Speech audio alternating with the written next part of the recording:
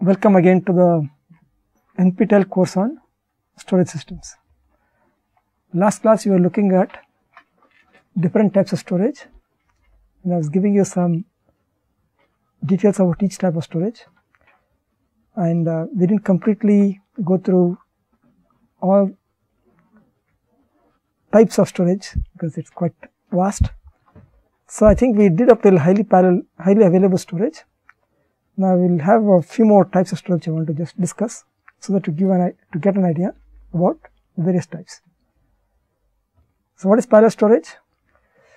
Access to storage in parallel in high performance computing applications. Usually what happens in high performance computing is that you have a lot of independent processors or cores, hardware threads, whatever you might call them, and they are working on a large distributed file across many nodes. Typically the information is a single file or a single device, and so multiple parties are accessing at the same time, right? That means that you need to do some locking or similar issues. Simultaneous access is going on, okay? And so if you don't do this locking or provide simultaneous access somehow fast, then the solution will not be scalable. Your high performance computing, whenever it has sequential parts, right, by Amdahl's law, it slows down, right?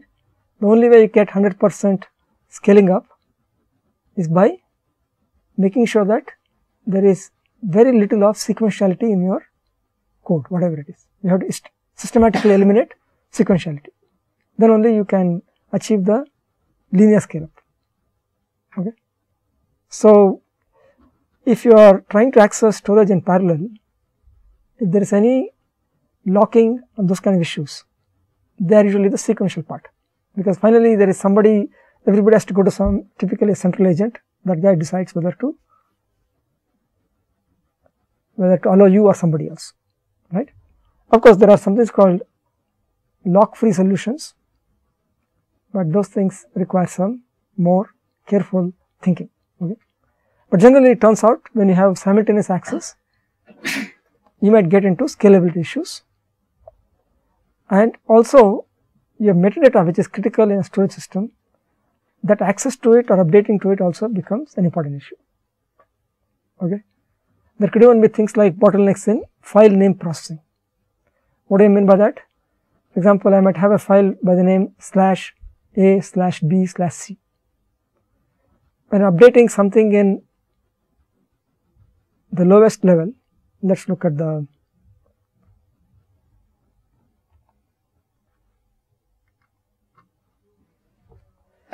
suppose I have a hierarchy, right? So suppose I am updating this, that means something has changed here. Let's say that this is the directory which holds information about this object. Something has changed. That means that this has to be updated. But if let's say there is concurrent operation, that means that this has to be locked, okay? Because this is locked, you will find that somebody who is traversing it like this, he wants to add, let us say, something here. To add this, then something changes here. That means that this also has to be locked, right? So in a sense what happens is that somebody can hold on to some lock, and because this is held up, some other concurrent operation can keep this locked also. So in a sense what happens is this, there are situations where if this is very slow and there are other concurrent accesses which somehow lock this up and are waiting for this to finish, lock this up and waiting for this to finish.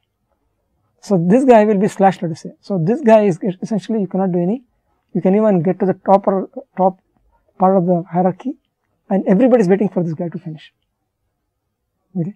You can construct examples of this. That's one of the reasons why sometimes you might have seen when you are using your system, sometimes the system seems to be just stuck for arbitrary period of time, and suddenly starts moving, right? You must have seen it. It can be 1 second, it can be 10 seconds, right? I'm not saying it's because of exactly this. Some of it could be because of this, okay? Basically because there's a slow operation and you need to update something there, and there are other concurrent operations which need to update this. For to update this, the other its parent has to also to be held constant, so that this guy's update can be reflected here. So there is some kind of a way in which the locking proceeds, and it's all stuck with this particular the slow guy. Okay. So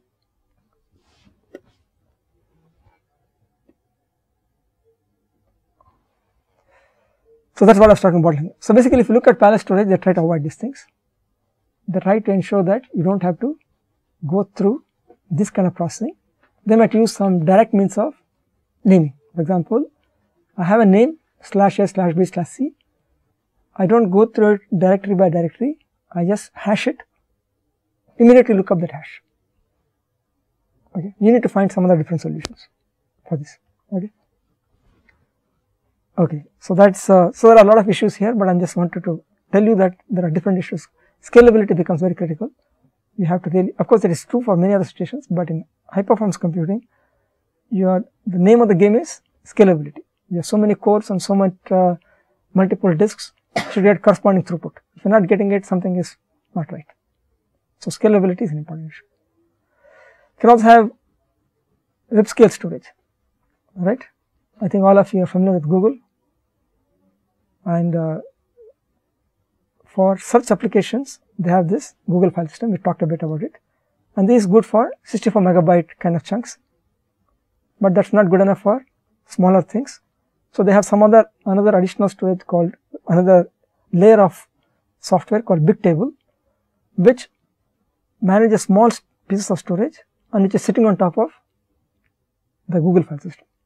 Of course, now all this stuff has been reworked in different newer types of storage systems, but this is the one that has been there for some time. And Gmail also is a type of storage.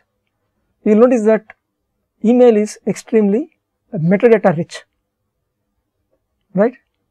Why? Because you want to be able to search based on whether who sent something to you, whom did you send it to, when did you send it to, does it have attachments, okay? So all these are metadata for the mail. So oftentimes you want to search based on metadata, right? So the thing is, that means that mail is typically a highly metadata intensive. Metadata intensive means it is dealing with some small piece of information. We are not talking about gigabytes of data. We are talking about small piece of data. When was it last modified? That means that you are picking up small piece of data and wanting to look at large numbers of small piece of data. Large numbers of small piece of data. Okay. So this is metadata intensive. So mail is typically one of those types. So you need to design a system so that metadata is handled well. For example, a GFS is totally unsuited for it, absolutely unsuited for it, right? Even Bigtable may not be suited for it. Okay, you need to do something better. Okay, probably Bigtable will do it, but I'm just saying you have to think about it. Okay. Similarly, you have Facebook. It has its own compulsions. I don't use Facebook, but I'm told many of you might be using it. So there is something called the wall, I'm told, right? Wherein you look up other people who have posted, who are your friends or something, and you want to display it. That means you have to go to lots of people, pick out small piece of data and combine them together and give it to you, right? That means you should be able to access this data, and also this could be geographically distributed, because you might have friends in locally or internationally also, right? Multi-cities. You have to pull out the data from distributed, geographically distributed data, okay? That is one thing that could be. So that means that your system has to be really geared for this kind of access. I'll just let's quickly look at this. So the solution they have is what is called highly modular storage. Okay, very highly modular storage, because it turns out these Facebook people require many different types of storage, not one type. And not only many different types of storage, but also different types of CPUs which are necessary for doing the kind of processing that is required. For example, if you take web and chat, right? These things, because chatting, for example, you are typing a few bytes per second, it's nothing much. Even if you take one whole country is typing chat, right? Let's say 1 million people are there in some small country. They can barely do 6 million characters per second or 10 million characters per second. Okay. So this is not data intensive. Okay. So that's the reason why, but it is high CPU because you are trying to collect information from one place, because it can be multiple parties can be attached to the same place, same chat room or whatever, right? So you need to figure out where these things are and distribute to various places. Okay. Typically, this has got high, according to the analysis these people have done. This requires high CPU, low memory, because I told you don't really type much. Low capacity disk, you don't need much. Okay, you can do it with low capacity disk. So what Facebook has got, they have a rack. A rack is a set of, let's say, if you're familiar with a rack, how does a rack look like?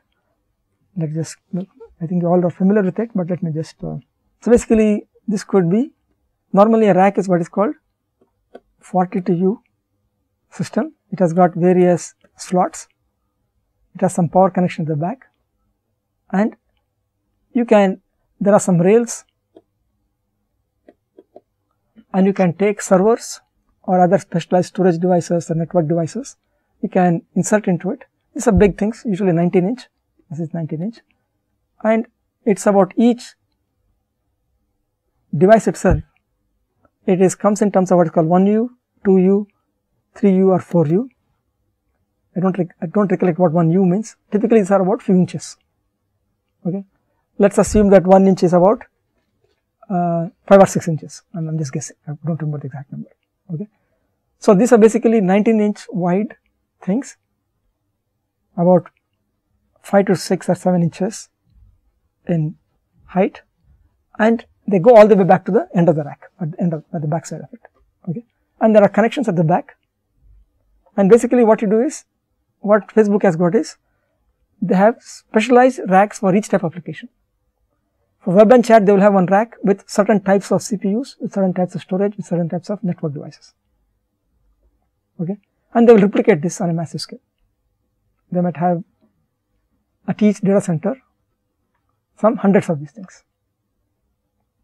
Okay, and they usually, the good thing about this is that it has got integrated power management and network management, all those kind of things, so that and failure management, for example. Okay, all these things are integrated here. Okay, so all the servers, all the network devices, all the storage devices, they all have a unified model of managing these things. Okay. So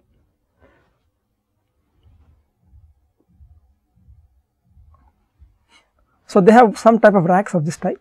That means that they would have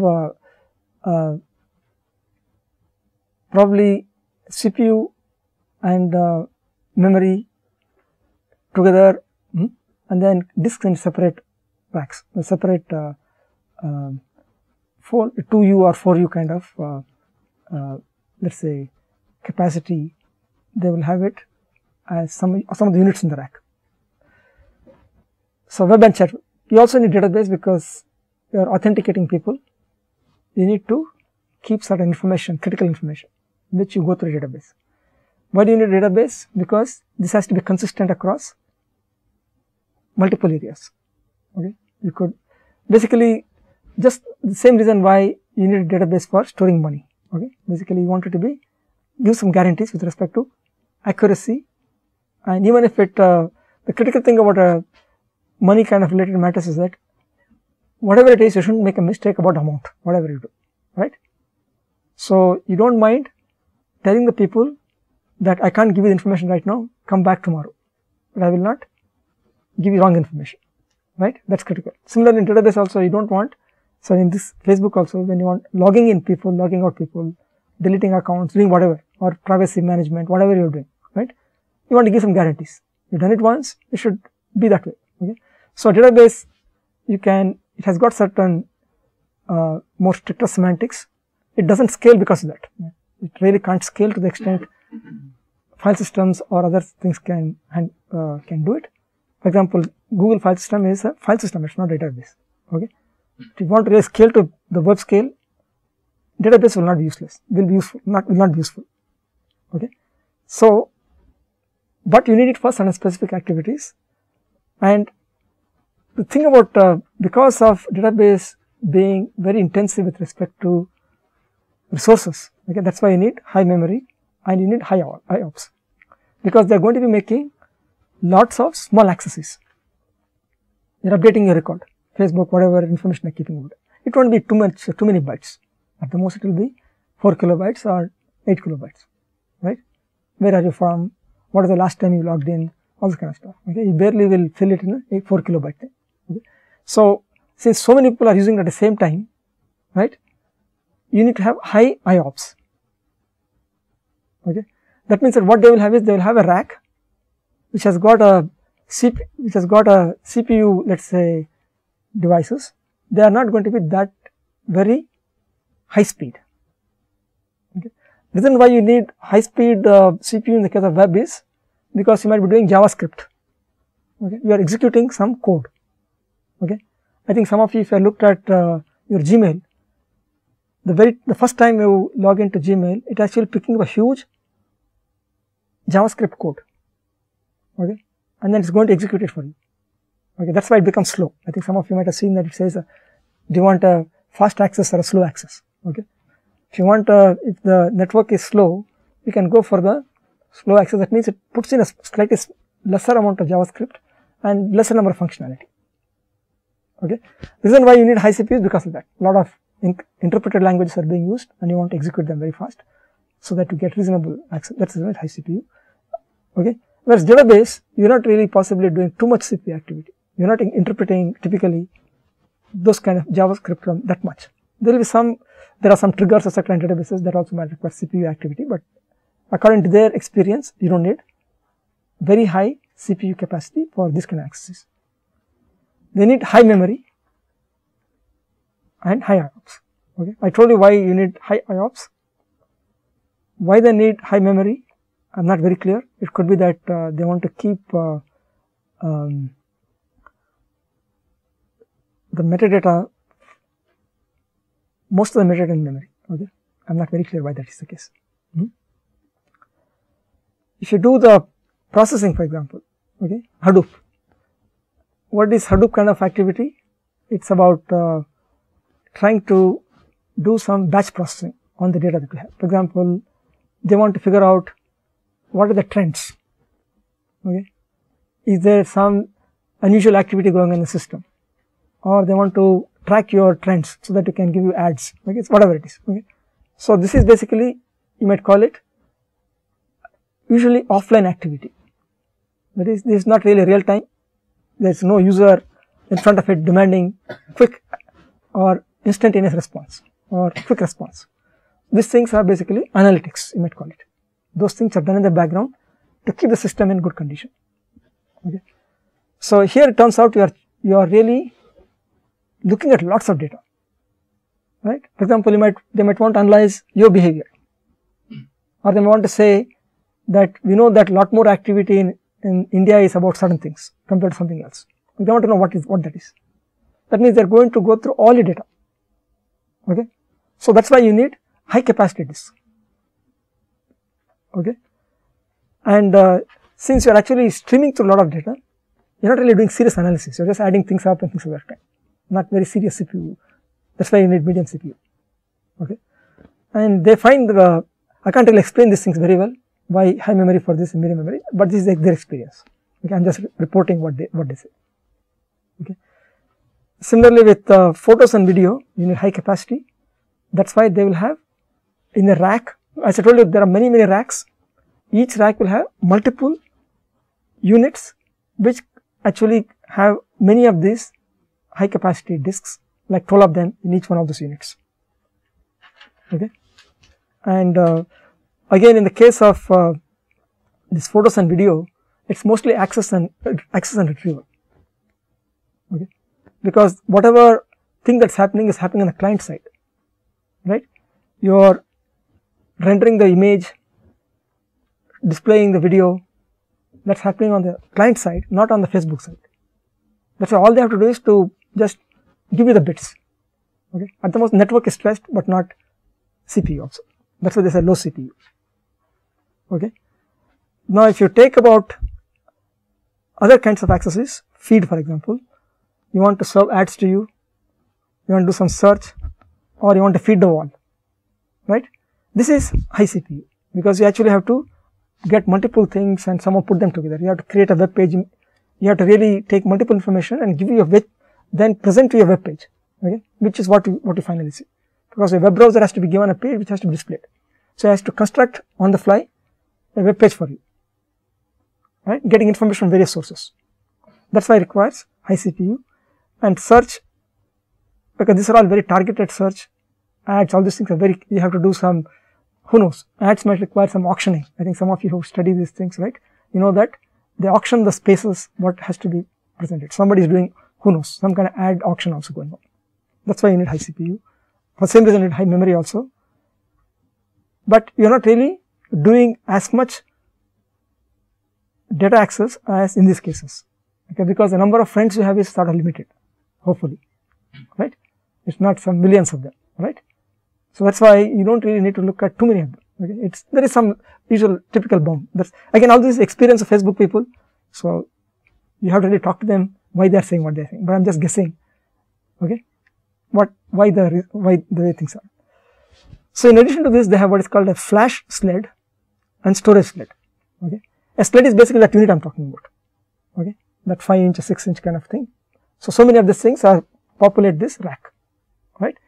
So it turns out for high IOPS, right, they will have a flash sled which is composed of flash only. So for example, your database, right, you need high IOPS, they will have 3.2 terabytes of flash, and that means this is composed with a lot of these flash sleds, okay. For example, they need 3.2 terabytes and they might need a certain amount of IOPS. So in each data center, they might have multiples of these things, because they are talking about 600 kilo IOPS, probably they need about, I don't know, some at the most 10 million IOPS I suppose, okay. I don't know, I'm just guessing, but it could be in the region of 1 million IOPS, okay, that's what they need. So they can attach about multiple flash sleds and that will probably take care of it, okay. You also for a storage sled where you need, you are not really looking for high IOPS, but you are looking for capacity for example, then you will go for storage sled. That is what for example these kind of things, okay. So basically they have constructed a system of interoperable elements. Basically I can mix and match. I am looking for web, I need high CPU, I have a certain type of design which has high CPU processing power, and then I have a storage sled with this kind of stuff, I put in those things. So in one rack I will populate this with 10 of these guys or 5 of these guys and 5 of these guys or something of that kind. I need something which requires high IOPS, I take a medium CPU kind of design, okay, and then in the rack I will put many of these flash sleds. Okay. So that's what I do. So basically by separating out CPU, storage and also memory, they can mix and match in the racks what you want, okay. That's the kind of design they have. Okay, I just briefly talked about Facebook. There is a similar thing for Dropbox. In Dropbox basically that's a way to share information through the cloud, okay. So these people also will have to provide a lot of storage, and it's not clear what they are doing, but they must be using possibly similar systems. There is also cloud storage. Companies like Amazon and Microsoft, they sell storage services, and they also have to give you certain amounts of storage. They just tell you that you wanted 1 terabyte or 10 terabytes, they will give it to you on the cloud and they will manage it for you, okay. They give you an interface by which you can talk to it. It will not discuss normally when we talk to storage on our laptops or PCs, there is a protocol, it's what's called the IDE protocol, data protocol, SATA protocol or SCSI protocol or any of those kind of things. Here they have not decided to support that, because when you are at a distance far away through network, right, it turns out those kind of protocols will not work very well. So they provide some other type of protocol. You have to figure out that protocol. In Amazon it's called S3, and I will briefly talk about it sometime later. And Microsoft also has something similar. The user doesn't worry about how these are done. It is the responsibility of the cloud provider, the cloud storage provider, to ensure that the data that the storage that you promised the user, right, stays intact. They have to take care of things like replication, so that whatever happens, the data is still there, right. So typically they give you only guarantees with respect to reliability, access. They don't give any guarantees with respect to things like latency, etc. Okay, that's their only. So this is becoming more and more important, and you'll see a lot of development in the future. So that finally, most likely, your laptops will be without storage, most likely. I think you already see it happening. If you have used an Apple's Air or whatever, right, most of the devices, storage devices have been taken out. Only they assume that you have a network. Okay, CD-ROMs have been taken out, DVDs out, all the things are out. Okay, they might give you a small SSD storage, but it may not fit all the things that you want. And Apple itself provides you cloud storage. Okay, but that means that you need to have high-speed storage to network. Okay, so for people without high-speed storage, it's not a good solution. Okay, but it is the trend. So we'll start seeing quite a bit of that in the future. Okay, okay. So web scale storage. Just let's look at secure storage. Okay, this also is an important issue. Now, storage security is a very complex subject, because I can do it at multiple levels. I can decide that the application should decide about the security, not anybody else, because then the application has complete control. Or it can be the file system can be interested to this, or the operating system can be interested to it, or there are intermediate devices that come in the picture. We'll talk about it now. Already talked about it a bit, but I will again go through it. It can be through some other intermediary devices like the HBA or the network interface that can also protect these things, but usually only for data that is being transmitted.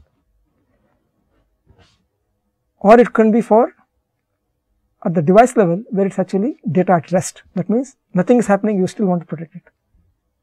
So there are some things at the level of data in flight, that is, as the data is moving from one place to another place, I want to protect its contents. There is some which is at rest. For example, I have a memory stick.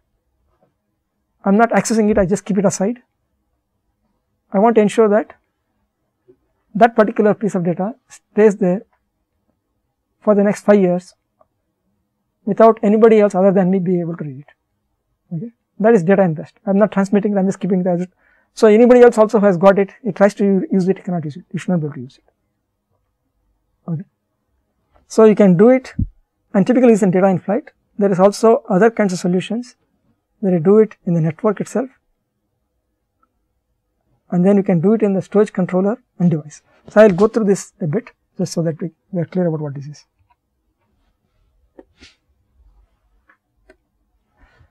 So as I mentioned before, you have servers, you have the agents. Okay, before I write the agents, let's say that there is a file system also on it, the software on it. The software can be operating systems or file systems, those kind of things. It has got agents, let's call it HBAs, right, host bus adapter. I think we talked about it a bit, right, and then they could be attached through some network, and then they can be attached through storage controllers, and finally devices. Okay, so there is application here on top, again application, OS, FS, etc. Right? There are so many things out there. So what does it mean to say that application handles it? Application says that I don't trust any of these guys. I don't trust the HBA, network, storage controller, etc. What does it say? It says I will do the key management, I will do the encryption and decryption myself. I will only ask you to store it. My interface is store these bits, I will take these bits. It's my business to encrypt or decrypt. It's my business to take care of key management. This is an example of I am responsible for what I have for security because I don't trust anybody else. Okay, that means that he has to serve, he has to trust the server code, that's all. Okay. His own code and that of the system, that they are not coming in the way. Okay, that part of it. Okay. Or it could be that the OS is told to do it. That means that, for example, it may be that the paging subsystem itself does the encryption and decryption. Okay. Or you might leave it to the file system where when it tells the device driver, the HBA this side, okay, it says I will do the encryption, decryption and give it to you. You now store it, that's it. Okay. Now you can see different kinds of issues with each of these things. I will go through each of them, but just you have to keep. So what is the advantage of going with the application thing? You are completely in control, but all the headache is also with you. With OS, that means that it's now across all applications. Okay, there is one person. More typically, application is likely to make a mess of things because it's written by most of people like us. Okay, whereas OS is typically written by slightly more experienced people. Okay, so probably you might get it wrong. Who knows? OS probably can get it right most likely because more experienced people are there. But that means you need to get them to do it. You depend on them. It may be there are different versions of operating systems. You have to ensure that somehow they are doing the right thing across all these versions. Suppose somebody says Windows 98 and somebody says Windows Vista. Who knows? Whatever that is there in Windows 98 is not there in Windows Vista. I have to go and beg the guy. Please ensure that your cryptographic solution, whatever solution you have, works for me here also. So you are under the control of that guy. Okay. Same thing with file systems. The good thing about file system now is that it may be across multiple operating systems. For example, FAT file system, right? Now Linux supports it, Windows supports it, Apple supports it. Some of that put encryption, decryption, whatever there in it. It's now neutral to which operating system it is. Or ext2 file system. Or if you take ZFS, which is Sun Microsystems developed it, but it's available in FreeBSD also. If somebody puts in encryption, decryption there, it's available across multiple parties now, multiple operating systems now. Okay. So that's the kind of stuff that are plus and minus things. Same thing about HBAs. If you are doing it across HBAs, now you don't have to worry about, you can mix and match all these things, devices. For example, there can be a tape device here, there could be a CD-ROM also here. CD, not ROM, CD-R write, RW, right, because I am writing and reading it. Okay. Now this guy is across any of these things you can do it, because there are some other intermediary guys who are taking care of how to handle the differences in the system, whether it's a tape or a disk device. Okay. So same thing about, for example, storage controllers. I made a mistake here, I shouldn't have put it like this. What is this? Oh.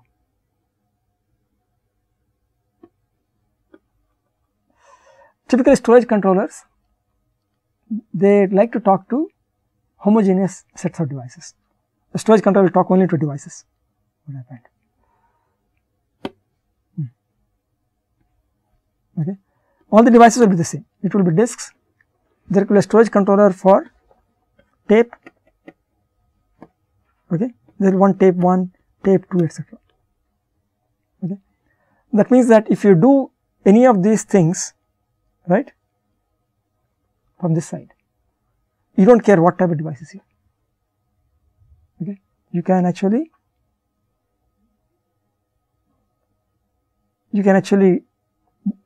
don't have to worry about whether it's a tape here or whether it's a device. Whereas if you start doing it a storage controller side, somewhere here, then what happens is that you are stuck with dealing only with that type of device. That means you have to make sure that your solution, right, has to be repeated both here and here. Okay. So, so if you think carefully about it, different solutions will have different requirements with respect to who does the managing the security aspect, okay, and how much of it is good with respect to the heterogeneity. I think we already discussed about applications, OSFS, right? Similarly, on this side also we will have the same situations. Okay. So, yeah.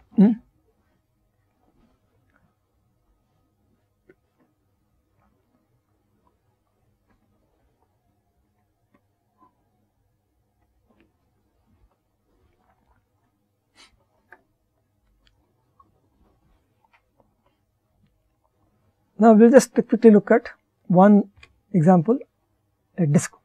Suppose I am saying that I am interested in this model, only the device. I want everything to be in the device. Okay. Why is it good? I have a disk, I put some sensitive information, I upgrade to a new device, new machine. The information is still there in that old device. I might not thinking twice, I might give it to my brother, sister, or some friend. That I might not really think too much, because I might think that some file system is there that I will take care of it. But who knows? The party I give it to has a slightly devious bent of mind. He wants to figure out what you have stored. He can look into it. The only solution is to completely put zeros or something else. You scratch the whole disk. But people have discovered that even if you write zeros, unless you do it about some 32 times on using all kinds of interesting patterns on it, there is a residue of what was there in the past. Okay. So, with clever signal processing techniques, you can figure out what information is there. Okay. So, that means that I am interested in a solution which somehow I do not have to go through serious administrative procedures. Also, the problem with newer disks, big disks nowadays, suppose you have a 4 terabyte disk and somebody wants to write zeros on it. You can just think about how long it will take, right? What is the speed at which you can write a disk? Assume it's something like 750 megabits per second. Like, let's be generous, let's call it 1 gigabit per second. That means that to write 1 terabyte will take 1000 seconds at the highest speed possible. You know that you can't get really 1 gigabit because the disk has got different densities at different parts of the disk. So, you can go all the way from all the way about half or 1/3 that the speed. So, we are talking about, even if I say 1 gigabit per second, we are talking about 1000 seconds, and if you have 4 terabyte, you have 4000 seconds, that is 1 hour. This is the highest possible speed. Actually, it does not take 4 hours. It takes, it does not take 1 hour, it takes close to about 20 hours or something. People who do it and practice, they find that it takes close to 15 to 17 hours. So, if you are a large organization and you want to decommission some disks and put a new one, somebody has to sit and do all these things systematically, otherwise you can't give it out to anybody else. Okay. There are some administrative overheads. Okay. So, some people have figured out that you can do something different, and this is what is called on disk encryption. You do that decryption inside the disk itself. Seagate has some solution of this kind. There are some standards now. Okay. So, here the entire drive is encrypted. Okay. But what is interesting about this is that the MBR and OS unmodified, it is completely transparent, and MBR also cannot be corrupted because there is a shadow MBR that is kept. Okay. And authentication occurs before OS any malicious not loaded. We will just see how it happens. First, what is the situation? Let us assume you are a PC-like architecture. Okay. Of course, there is a problem with this, we have to think about it because we are talking about BIOS here. That means that it is not useful for Apple kind of people, they use something else. Okay. That means depending on this BIOS, right, you have different situations here. Okay. So, the BIOS is reading it, let us say. you know how does the storage system work? What is a disk? Disk actually is a very, as I mentioned earlier, it is an intelligent device. You are asking it at a logical level. You are asking it, give me sector 0 or 1, depending on wherever the MBR is. Okay. That active entity on the disk, right? You can look at what you're asking for. Oh, it knows, oh, you're asking for MBR. I will not give you the actual MBR sitting there, I will fake it now. Okay. You try reading it, and because it's disk is actually has a processing in it, right? As I mentioned some time back, a disk has got as much processing power as a 500 megahertz processor or 1 gigahertz processor nowadays. Okay. So it's an active entity. So you give it something, it can look at it and decide, oh, this is, you're asking for MBR. Instead of giving you the MBR that we are expecting, it gives you some other piece of information, basically pre-boot area, you might call it. And this is what is actually loaded onto the system, and that is the thing which actually does the authentication. Just like your authentication for BIOS, right? You have seen the password mechanism there, something similar happens now. Authenticate successful, drive loads, original MBR. Normal operation commences. Of course, this requires that BIOS or the boards that are there on the system cannot be, the security of that system is assumed, that part of it. If here you put in some fake cards, etc., which can take control of this BIOS, for example, then your security is gone. Okay. So there is something called a trusted computing model, by which you can give guarantees with respect to what is there on the motherboard itself. So you are sure that if you are doing this authentication here, you are actually talking to the legitimate BIOS. Okay. There is some issues here, but all these things are slightly delicate. You have to really get it right, otherwise nothing works. There is always a way to break the system if you are careless.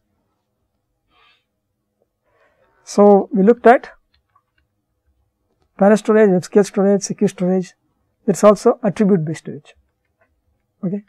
This is one which has not really taken off. It is a bit difficult to do, just like real time systems. What is the issue about real time systems? You are guaranteeing that some operation has a certain clear bound on how long it takes. You guarantee how long it takes in some sense. It can take 7 seconds, but you have to guarantee exactly it takes 7 seconds. Or it can take 300 milliseconds, you want to say that it takes 300 milliseconds. You are giving very good guarantees about that it takes in 300 milliseconds or 7 seconds or whatever. Now it turns out to be able to do such things, you need to do, the whole system can actually have impact on what you are doing, right? You have to analyze the whole system, ensure that bound, the 7 seconds or 300 milliseconds, the bound is given, right? So in storage also same story. You have seen already that when you are accessing things, you can have the file system in the picture, the OS in the picture, the application in the picture, the HBA in the picture, network in the picture, controller, storage control in the picture, and the disk in the picture. All these guys are involved. If you want to do anything with guarantee give latency or bandwidth, you have to control all these guys. Just like in a real time system also, if you want to guarantee the latency, you really have to take tight control about all these areas. That's why it's difficult to guarantee these things. That's why it is still not widely offered or rarely offered or not offered. Okay. Similar reliability. Can I say that this will last for 3 years? Okay. Or instead of that kind of reliability in terms of time, can I say that, for example, I give you that the chance of losing data is 10 to the power of bit error rate, for example, 10 to the power of minus 20. Can I give it? I have disk with 10 to the power of minus 15, but I do some other coding kind of things. I give it 10 to the power of minus 20 bit error rate. Right? So, those kind of reliability guarantees. I think that is becoming slightly more easier. This part of it is being, people are starting to give. Okay. The other kind of reliability is availability. Okay. I mentioned reliability, there is also availability. I go to Gmail, I expect it to be available. Gmail, because Gmail is using some storage. Gmail will not work if the storage is not available. So, if Gmail wants to give you some guarantees saying that 1 second in 1 year is all that my system can be down. I cannot see my Gmail for at the most 1 second. Almost any other second in the year I should be able to see it. Suppose I want to do that. So that I think the commercial world understands. So there is a lot of effort at this point, and there are people who give you those kind of guarantees. Okay. If you go to any vendor, they will tell you my availability is 99.999. Okay. That means if you take 1 year as unit, only 1 by what is the 10 to the power of minus 3 by 10 square, 10 to the power of minus 5 into 1 year. That's all the seconds, that's all the time I can bid down. Okay. Similarly, in the case of power and longevity, power means what? Say that I can give you guarantees that it will not take more than, for your accesses, it will not burn more than this amount of power per second. Okay. This amount of energy it uses per second. Okay. Longevity, I can guarantee that it's available 10 years from now. Whatever data you have put will be available 10 years from now. This becomes important for cloud storage guys. Okay. I'm putting something in the Dropbox, 10 years later I want to access it, how does it provide it? Or Gmail, for example, has been there for at least 10 years now, right? As far as I know, they still keep your email, okay, from the very beginning, okay, unless you have exceeded your quota, okay. So it is their headache if they were to go in from Linux to some other system in the future, whatever they are doing, they have to take my data and give it in a new form, keep on putting the new data formats or whatever, okay. So end-to-end guarantees are typically difficult, okay, that's why it's in research stage, okay. Now let's look at this same longevity we talked about, let's look at this, okay. So one simple thing is, let's try to understand the problem, saving current documents for the next millennium. Let us say I'm just artificially, let's think about this problem. I want to store it, some data I want to access it 1000 years from now, okay. Of course, we will not be here, we will not be there at the time, that's a different story, but let us say I want to do it. We've done some amazing research, you want people in 3012 to still know about your research, let's say, right. So, or your thesis, your written thesis, you want people accessing 3012, okay. So now our problem is that we write it in some particular format. It could be OpenOffice, it could be, but how do we know that OpenOffice will be there 1000 years from now, okay. You might think I'll put it on my memory stick, but you notice that 5 years ago I used to use a 128 megabyte memory stick, I don't know where it is, okay. It's sitting somewhere, I don't know where it is, okay. So the fact that I written onto a disk doesn't mean it's accessible, okay. But it could be on a particular file system, the file system also could have changed. Once upon a time I used to use ext2 or FAT16, now this FAT32, etc., right, the file system can change, okay. So basically all these things can change, drives, device driver, file system, kernel, application, everything can change. Why is the application important? Because your PostScript, Word star, Word etc. are basically these are applications. They have put the information a particular way in the file. I need to know what that is, okay. So in a sense, along with the document, there is some metadata that also have to be stored. That's the recursion problem. You wanted the data to be alive 1000 years from now. But if to make it sensible, you have to store the metadata also. But that's the same problem as storing the data itself. If I am able to store the metadata 1000 years from now, I can also store the data. What's the big problem, right? It's the same problem. So I have not solved the problem, right? So various methods have been attempted. Till today, there is no effective solution. There is no solution whatsoever. Some solutions are coming out in the picture. We will just quickly look at it, okay? So I thought it may be interesting to look at older solutions. We'll see how it works, okay? One solution is to emulation, okay. Let's just take our storage systems here again. Suppose you have a USB. USBs, you expect it to put it into some, what is this called? Some receptacle of some kind, right? You put it in it, it works. Electrical connection is made. But now suppose I have thin clients. What's a thin client? I just have a display. I have probably some multimedia kind of things here and there, so I can listen to music, etc. But all the processing is happening on the server side. Now, I am expecting that when I put my memory stick the server is able to see it, right. If the server is not able to see it, that means I need to have another system on my side here again, on the client side again. It doesn't make any sense. So basically I want, if I put a stick here, magically through network it should be accessible at the server side, and it's able to mount it and be able to see the files what is there here, right. So I want to convince USB devices, but I want it through thin clients also. What is interesting is USB devices, as far as I know, they have always been assumed to be electrically connected, okay. But I want now USB remote functionality. How do I do it? I need to do some kind of emulation, or some might call it virtualization of some kind. I want to virtualize the device so that I take this device and across the network it looks to the server, right, as if somebody had put this particular USB memory stick into its server memory stick slots. Somebody has to fake it, but it's happening through network, okay. And this is quite a common thing that has happened. I think you must have noticed that something called terminals were there on Unix once upon a time. They were electrically connected once upon a time, and later people are accessing it to network. But they don't want to change the application called terminal. So now we have something called pseudo terminals which fake a terminal, completely fake the terminal, so that even though you are connected to the network, from the point of view of, let's say, typing, backspace, all those things, right. I do a backspace on this one, it looks to the CPU server as if you are doing a backspace on a terminal which is attached to it electrically to that system there. It should give exact same semantics, okay. Something similar also has happened in SCSI.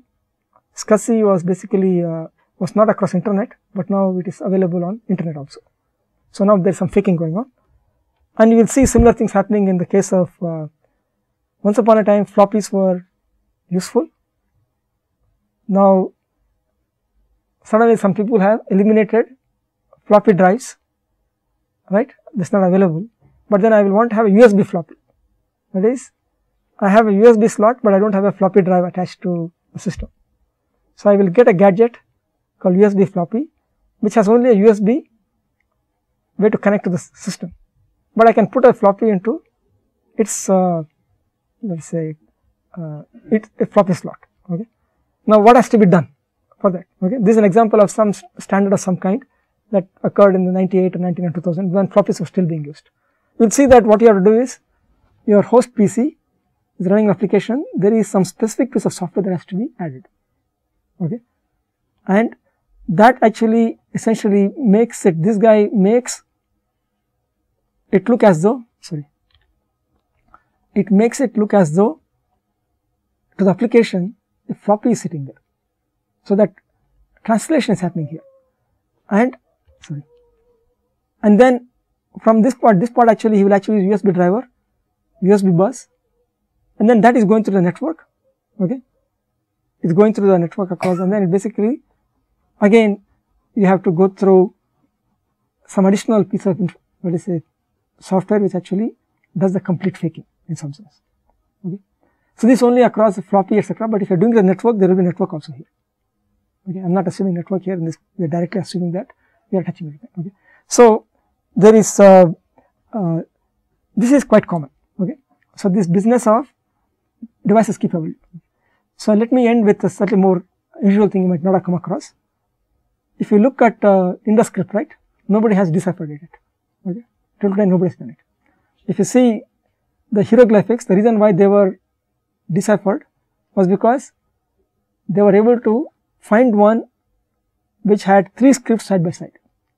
The hieroglyphics, something called Demotic Greek and something else. They were all in the same, let's say,